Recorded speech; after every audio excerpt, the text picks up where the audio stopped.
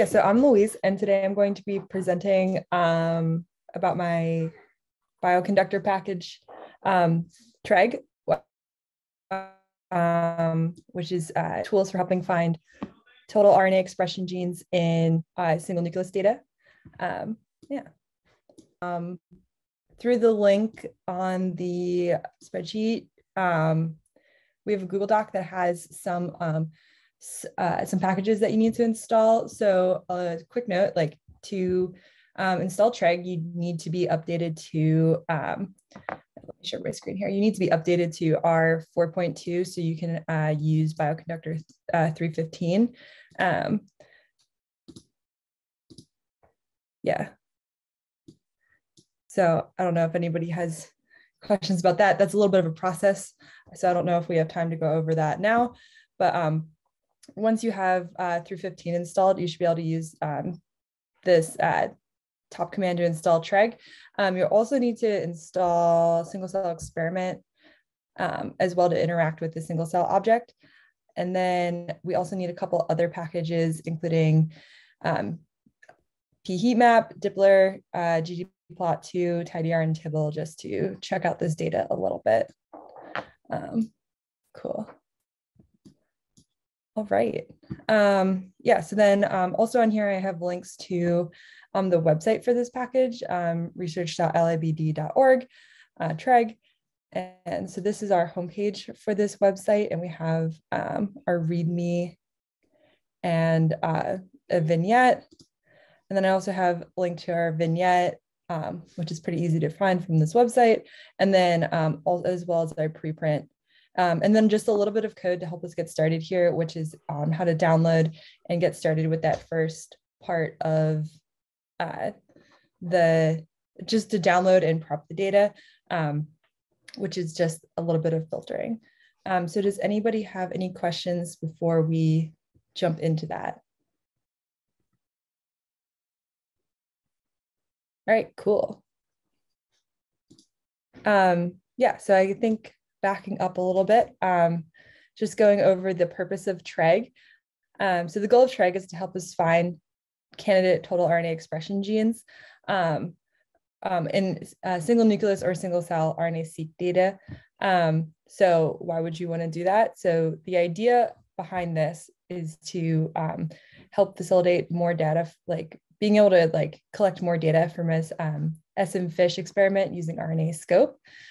So we wanted to be able to measure or at least quantify total RNA expression in a nucleus, like in RNA-seq. So what we did, but in RNA-seq, you can only measure a few genes at a time. So we wanted to find a gene that could help us measure all of the genes, but only using one gene, if that makes sense. So the idea was we need to find a gene whose expression had a nice relationship to the total, related to the total RNA expression in that cell. And how we can measure that in SM fish or RNA-seq is by counting the number of puncta that then appear on the nucleus. So they kind of appear as like these white points of light in the photo, and using a software, we're able to count them up. So we can kind of differentiate nuclei with less expression or more expression.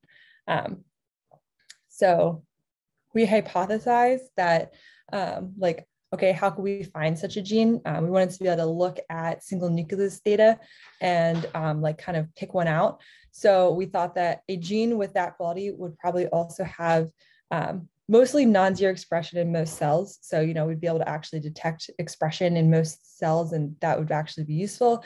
We're able to quantify for most cells across different cell types and different tissue types. Different tissue types was specific to our interest in the brain. And we wanted to look at a couple different tissues. But the overall idea of TREGs is that they're probably pretty specific. A TREG that works well for the brain probably wouldn't work for skin or liver or something like that. But we haven't really tested that too much, but we do think that they're probably tissue specific. We also suggested that a TREG could be expressed at a constant level in respect to other genes.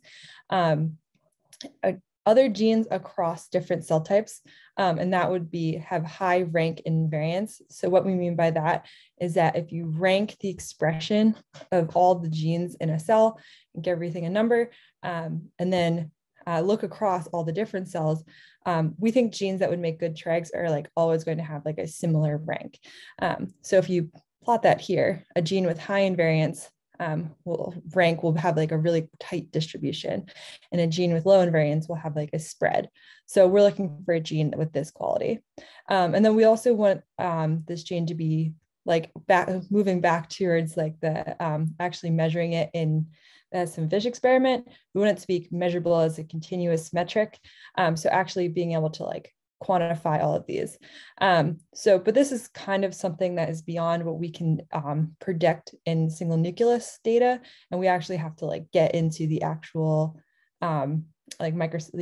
take those pictures, get into the SM fish experiment before we really know if there's anything that will prevent that from happening.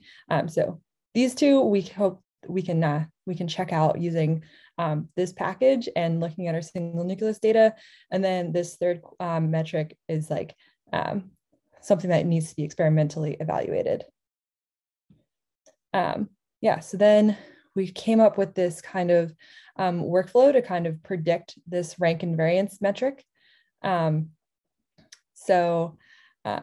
Kind of the brief overview of this is that we start with the single count data or the count data for our single nucleus or single cell data.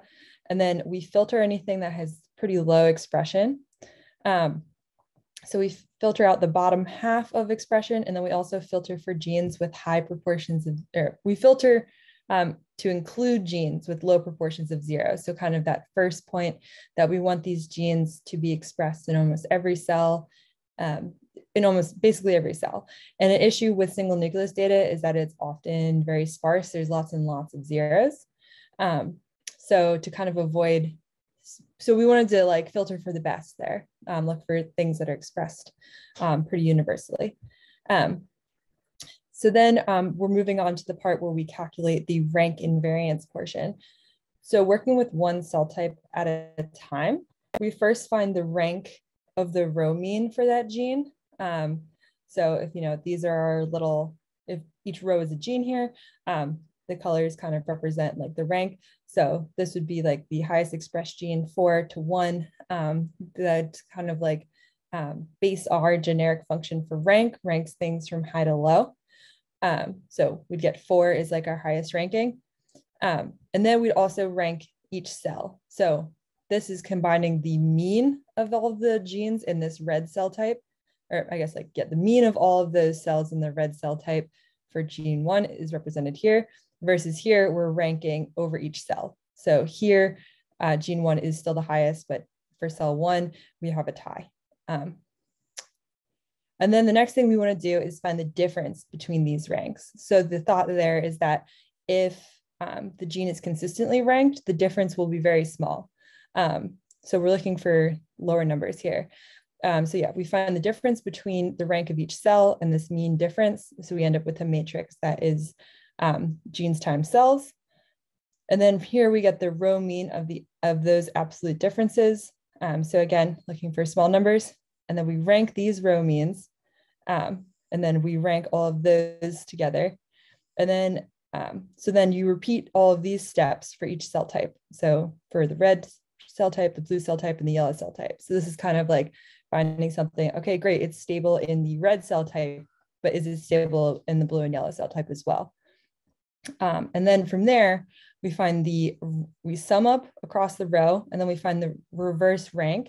So we're looking for the highest number then, which would mean that this is the lowest, has like the lowest difference across cell types, and then has the highest rank invariance score. So that's the process. It's a little twisty turvy, but we've kind of built some R functions to kind of tackle that process for you. Does anybody have any questions about this? All right, cool. Yeah, so like I mentioned, we built a couple functions that tackle this process for you. So if we check out the function, the reference functions, so if you're on the TREG website, you can check out the reference tab, and this brings you to this. So we have a couple of functions. One, this first one, filter proportion 0, or I guess you start with get proportion 0, and then you filter with that proportion 0. And then, so that's like this first step. And then we have this function, rank cells, which does this step. So ranks the genes by cell. And then we have rank group. So that ranks the expression of those genes by each group. So here, and a common definition of group we think will be cell type, but perhaps it's like cell type and region. Maybe there's other groups of interest that you're interested in finding stable genes across. So that's what rank group does. And then rank invariance takes the output of both of these and does this whole part. It does like this bottom row essentially, and then gets you your rank scores. And then we also have this function, rank invariance express, which does the whole, combines the rank group and rank cell functions and rank invariance, and kind of it's the express version, and does the whole calculation. And it's a little bit faster because it can do it all in one loop. So yeah, so those are, and then this is just a little example. So that's like the contents of the package. Yeah, okay. So I'm just gonna go over kind of like the example that we have in our vignette.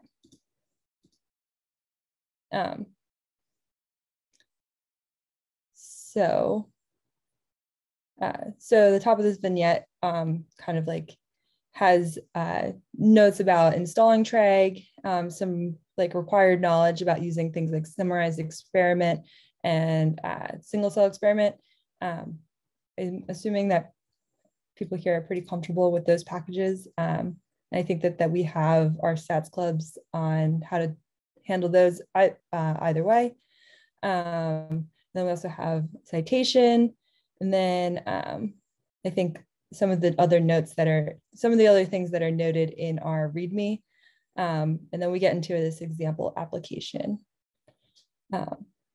So I guess before we get going with the demo, yeah, does anybody have any questions on, I guess, like the concept or overview before we get into the demo? Hey, Luis, can you hear me? All right, cool. Hey, Luis, I think Kynan just asked a question. Oh. Got Zoom. Everyone always in the way. Here we go. Okay. So I've just copied out some of the code that I have on the Google Doc here. So we're going to start with that. So this is just, and then also load up the libraries that are, that I noted for installation. So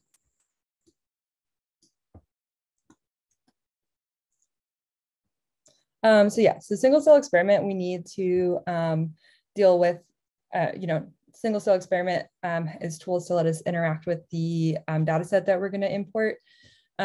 P heat map or pretty heat map is just help us visualize a couple things. Dipler as well as ggplot2, and then Dipler, tidyr, and Tibble are just like have some tools that help us manipulate some tables to kind of look at some different features of the data as we go. Yeah, and then we're just gonna, then this top part, the BioC file cache, we're gonna download the DLPFC data from the Tran-Maynard single cell, or single nucleus rather, data set. Okay, so like I mentioned, we're gonna use an example data set from Matt Tran and Kristen Maynard's 10x pilot from the single nucleus. So they have a data set, a pretty cool data set that is single nucleus data across 5 different human brain regions. And we're just going to focus on the dorsolateral prefrontal cortex or DLPFC data here. So let's just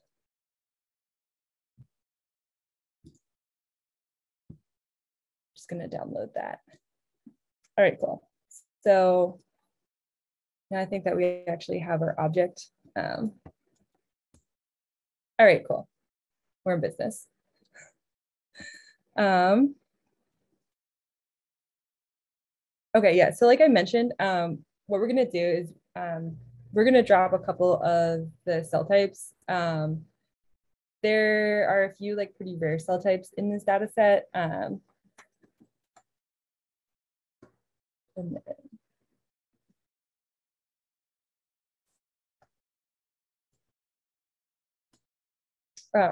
yeah, so is this screen big enough for everybody to see? Or maybe zoom in a touch.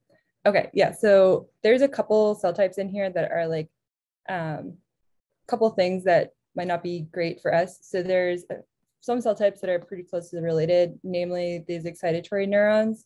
So we have like excitatory A through F, and then we have inhibitory A through F. So some of these are pretty rare, like inhibitory E here, we only have, what, 7? So like I mentioned, single nucleus data is pretty sparse. So we have that little data to work with. It can get kind of hard and like noisy. So what we're going to do is first combine these cell types. So all the excitatories are going to become one group and all the inhibitories are going to become one group. And then, and we're also going to drop cell types that are under,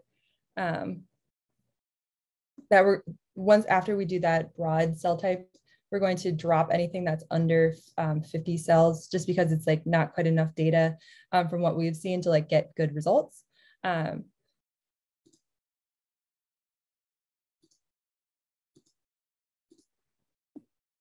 What happens if you just drop the cell types that have less than 50 cells instead of combining? It would probably work. I think that as far as like this process goes, like we're trying to find things that are like evenly expressed across. So I think having like these similar cell types separated out would probably, I don't know, we haven't tested it too closely, but I assume you'd probably get similar things because excitatory A and excitatory B are pretty similar cell types. So like rather than like a marker gene, finding between excitatory A and excitatory B is like hard.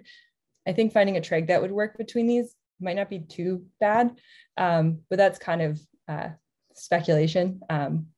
We just did work at that. That's like the cell type level that we were interested in, like finding between astrocytes and excitatory, because down the line that makes sense for our experimental like question as well. So I think that's another reason that we did that.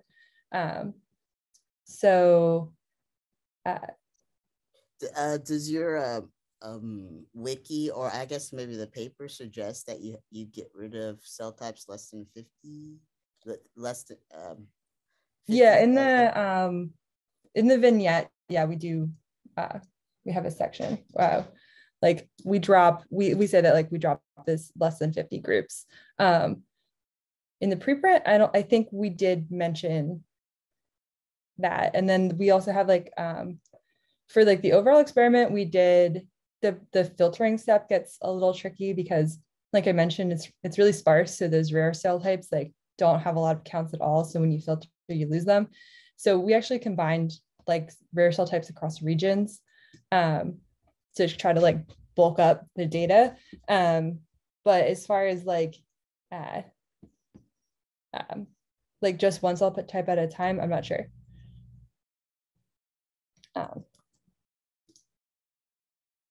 Let's see, I forgot to copy this one over, but so this is so basically what we're going to do is we're going to just like G sub off any of the underscore letters off the end of this cell type, replace that with nothing, and then that's going to be saved under this cell type broad category.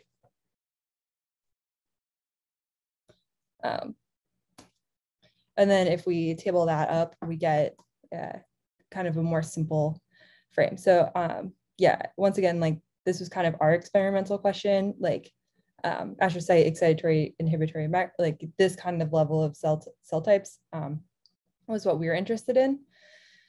So then here I'm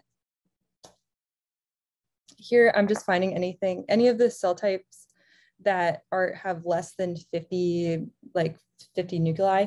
Sorry if I get a little working with nuclei here. It's like easy to be a little sloppy, nuclei versus cells. But yeah, so here we're looking for things with under 50 nuclei. So macrophages, mural, and T cells are pretty rare populations in this data set for this region. So we're going to drop them. And then after we do that, we end up with our final list. So this is like the data set that we're going to move forward with.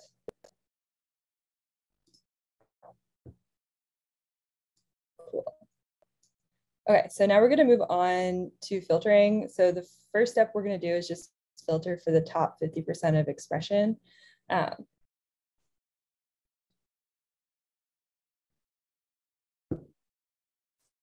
So in the vignette, I did some visualizations of like how sparse this data is. I don't know if we have quite enough time or if people want to watch that. But like this data at this point is like 80% sparse or 88. So like in that count matrix, like 80% of stuff like is zeros. So just quickly, like here we're just pulling out the counts assay and just seeing like what is zero, summing that up, and then just like dividing that by like the total number of counts that are in there.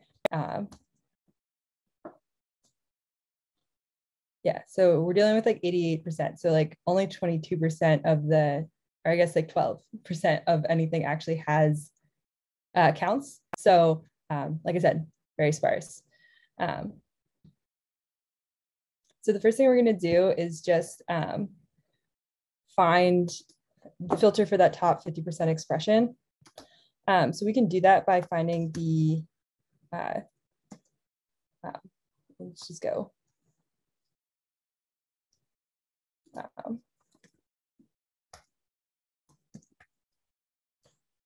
So we're just going to find like the row means. Oh.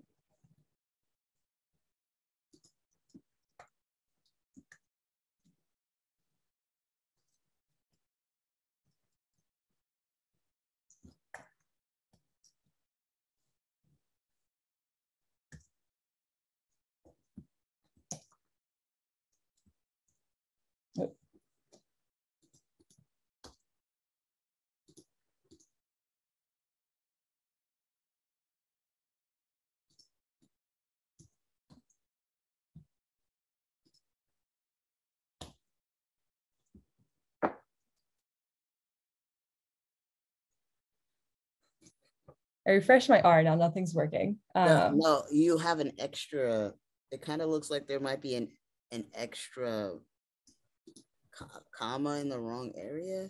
Oh no, I missed, it's assay, it's not assay. There we go. Okay.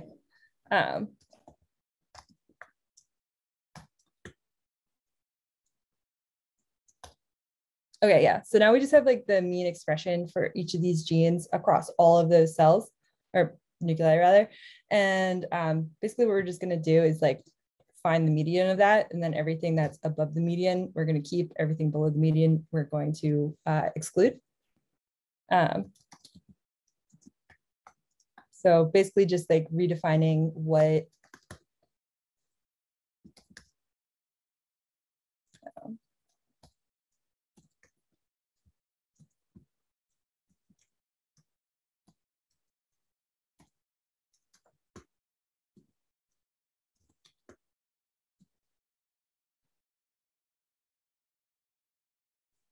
yeah, cool. So now if we redo our sparsity calculation, it's a little better, but not, it's still pretty sparse.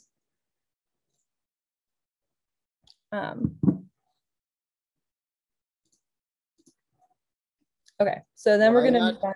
Why don't you just remove all the genes with zero expression? Yeah, I'm not sure how much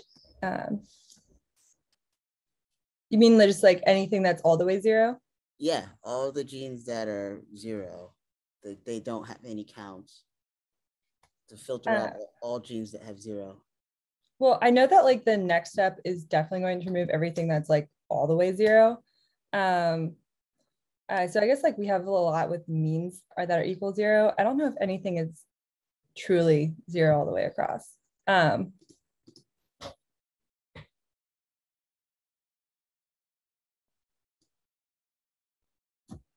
guess we could do like at this point, I guess like the max. No, that wouldn't work because we'd have to go be row max or something. Yeah, I mean like this next step where we take out anything with the proportion 0, like under 75, like that's going to remove anything that's all the way 0. That's going to remove anything that's like mostly 0, if that makes sense. So the proportion 0 basically is going to like look across the group at, like for the astrocytes, for instance, like any genes that are 75% 0 within the astrocytes gets eliminated. So like anything that would be 100% 0 within the astrocytes would also get removed. So anything that's 100% 0 is definitely going to be removed at this point. So like that's like a good suggestion, but we definitely go above and beyond on that filter.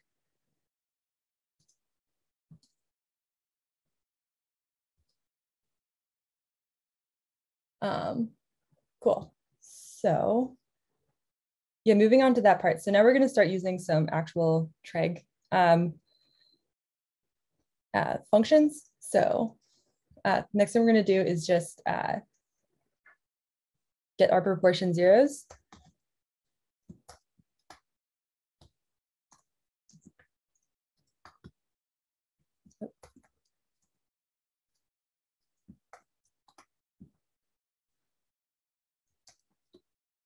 Okay, so the inputs are your SCE object, and then you give it your group call.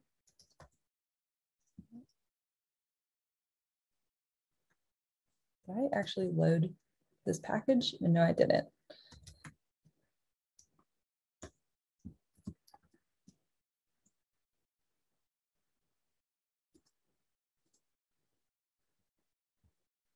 Then we're going to use that cell type broad column that we just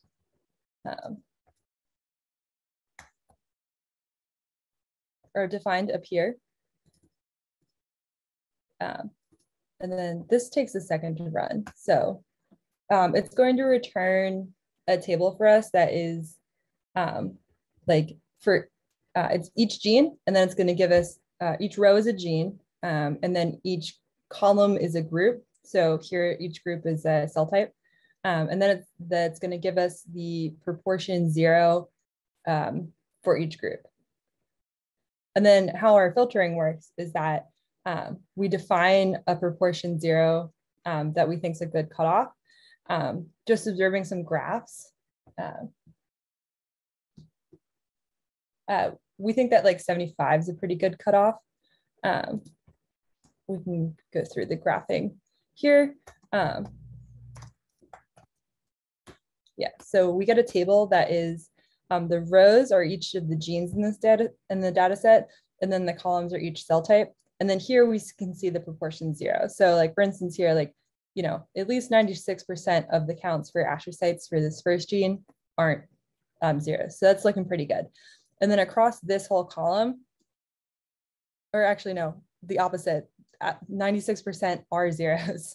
So I got that backwards. So if we look across this column, I think astrocytes actually are our maximum here. So the maximum proportion 0 for this gene would be 96%. So if we're filtering to 75% proportion 0, like it has to be under 75% is the maximum, this first gene gets cut. So I think the second gene, you can see that it has like much more expression in excitatory, 23%, only 23% are zeros, but it would still get dropped because we have 88% in astrocytes. Yeah, so as you can see, a lot of these have some big numbers, 99, 98, 99, 99. So we end up with a lot. So this is like a pretty, it's a pretty intense, it's a pretty, I guess, like, what am I trying to say? Like specific filter. So to kind of like help us find like a cutoff, I'm throwing out 75. That's like the number we've used quite a bit, but to find that, we like kind of visualize the distribution of the proportion zeros. So to do that, I just made like this proportion zero column like long. Prop zero long, and then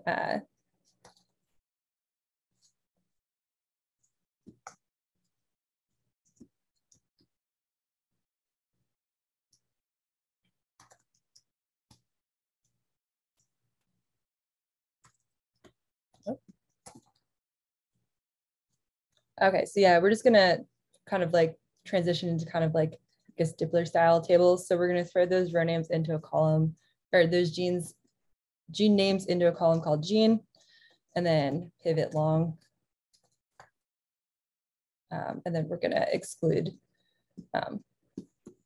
gene, or it's not in quotes.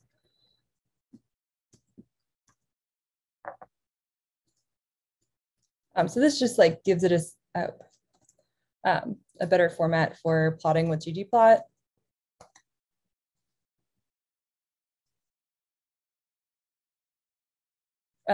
Yeah, so we have gene, and then the cell type names becomes name and then value. So if we just plot that as a histogram,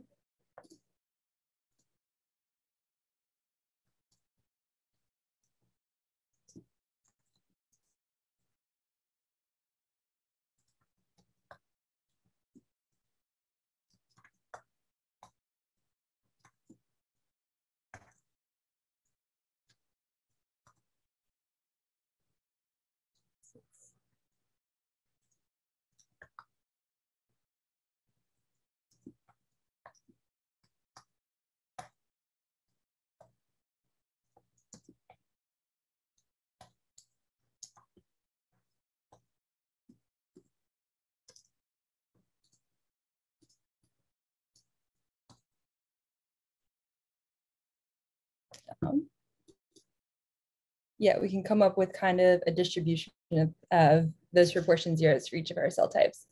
So as you can see, we've got a lot of peaks around 1. You know, a lot of the shapes are like that. For excitatory and inhibitory, which are more transcriptionally active cell types, we see that kind of like shift a little bit more. So rather than really peak around, you know, totally sparse, we have like a little bit of a softer peak. But we know we still do have these tails in all of these cell types of, you know, genes that have like a considerable, you know, aren't all 0. We have like some expression for.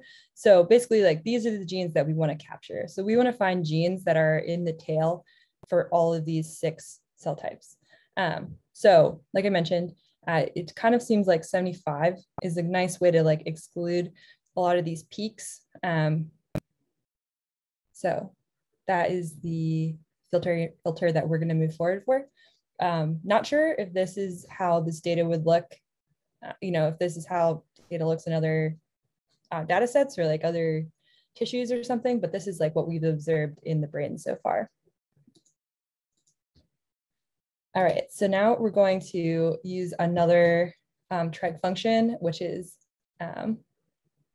filter proportion 0 or filter prop 0. So we're going to, and that returns just a list of genes that have that pass that filtering step.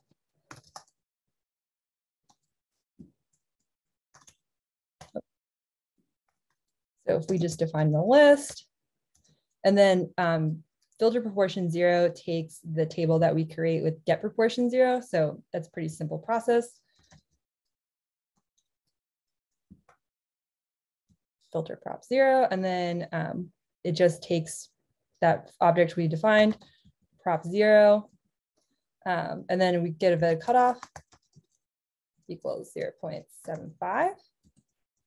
And you can see that we get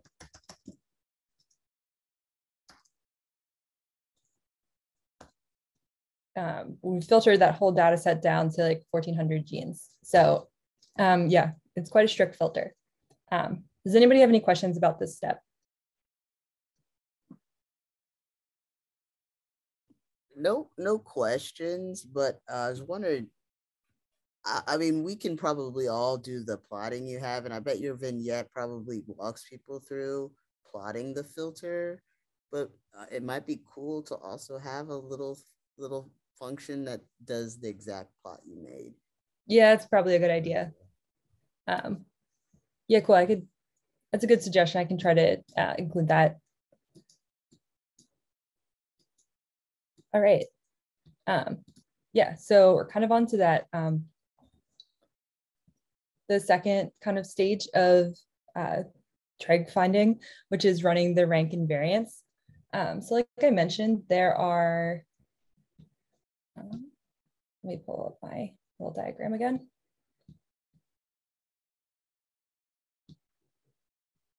Oh yeah, wait, and then we might want to, let's check out the sparsity again. It's going to be quite a bit lower, but let's just check it out.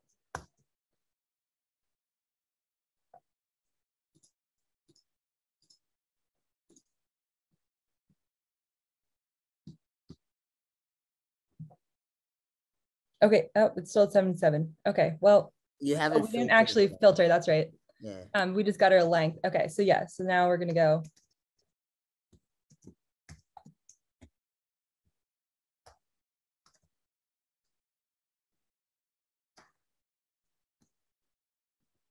Filter genes. Okay.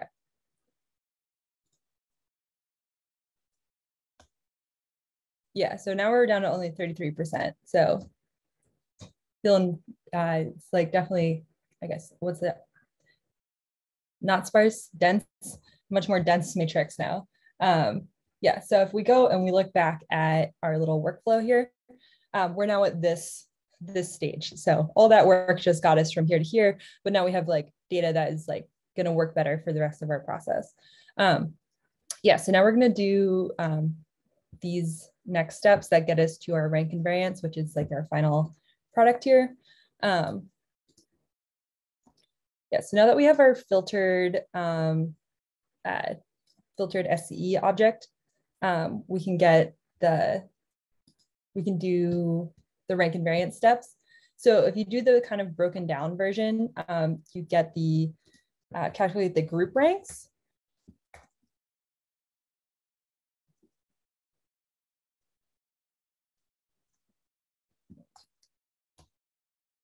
Or I guess we could call this cell type rank because that's what we're. So our inputs are our SCE object, and then we tell it the group column, which is cell type broad. I think we've been using a lowercase b. Yeah. Oh.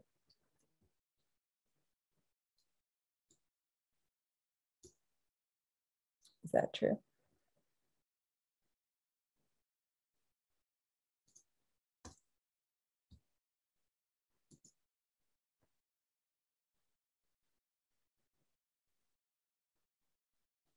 Oh, broad's just like a word I cannot type. So there we go. Yeah, so this is going to give us a list of lists. All right, I'll just do this here. So it's 6, and basically,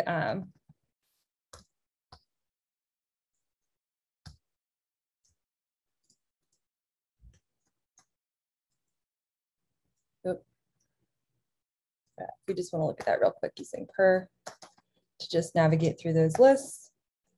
Yeah, so it's going to give us a named list where that is going to be our cell type. The name of each list is by our group or cell type. And then the list is just the mean expression for each gene. So that's what we get there. And then and then the second step is that we're going to find the rank of each cell, or I guess nuclei rank. Ooh.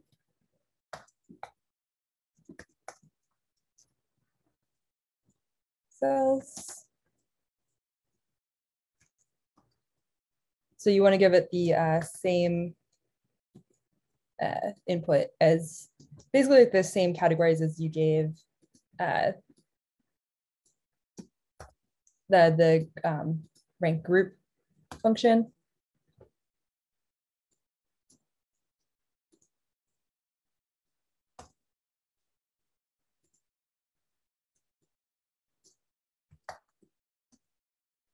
So this gives us a little bit, we could do, let's just do the corner.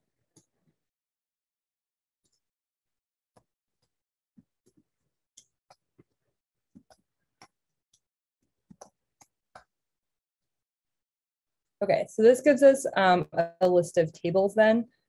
So now each column is a nucleus, and then each row is a gene. And then this is a list of 6 of these tables, 1 for each cell type. And then the final function, Rank Invariance, is going to give us the, is going to combine these 2 objects into those final Rank Invariance scores. So like I mentioned, yeah, so now we have both of these tables. We have this rank row mean and rank cell type, but we have 1 for each of our different cell types. And then this third function, Rank Invariance, is going to combine all of these into this final value.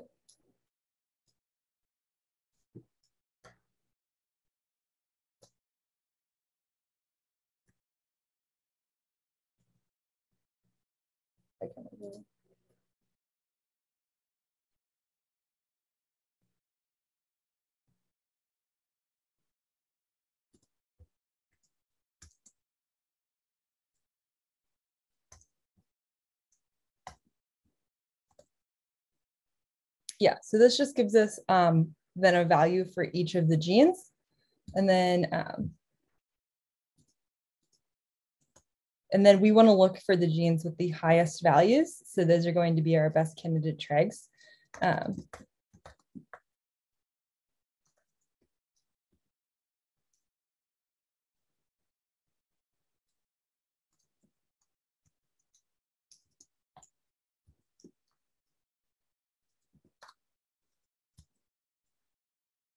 Yeah, so this is our final output, is this list of genes. So a couple things to note is that we've had some discussions with some people. MALAT1 seems to show up a lot in single nucleus data, especially single nucleus data from the brain. So it's kind of thought to be, it's like really associated with the nucleus, and it's thought to maybe be like a technical artifact. So we've seen it come up in a lot of these, a lot of the regions. It's like really highly expressed in this data, but we think that it might be kind of like a problematic and isn't like a great result. So if you do run this and you get MALAT1, maybe just kind of ignore it. We've also, in actual experimentation, it's so highly expressed that it just comes up like, remember how you look for those individual white puncta on the nucleus? There's so many that it just turns into like a white blob, just like a blob of light, and you can't like differentiate the different points. So you can't quantify them how we planned. So that does not work great. So just fair warning about MALAT1. And then the second, I guess like coming back to the code here, we also implemented a, we can call it RA2, but basically have a function that combines the 3 steps above just into one single step. So the above process is interesting if you wanted to explore like the internal, like how does the rank of the, by cell type look, if you wanted to look at like distribution or heat maps across cells, it kind of like helps you do that. But if you just want to get right to the results, you can use Rank Invariance Express, which just takes this input that we used for those first 2 functions.